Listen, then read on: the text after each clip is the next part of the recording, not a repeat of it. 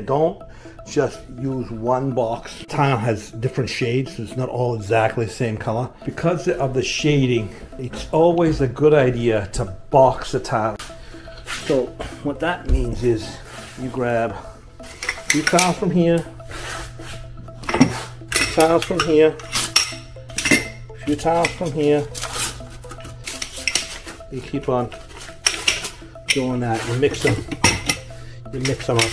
Mixing all the tiles, so this way you mix them all in and you get a very good random mix of the tile. Do when you got these kinds of tiles, they're all shaded, and you want to make sure that you don't get all this area here is all going to be one color and all that area there is going to be another color. You mix them in so that you get them all random. Usually 2 or 3 boxes will do the trick.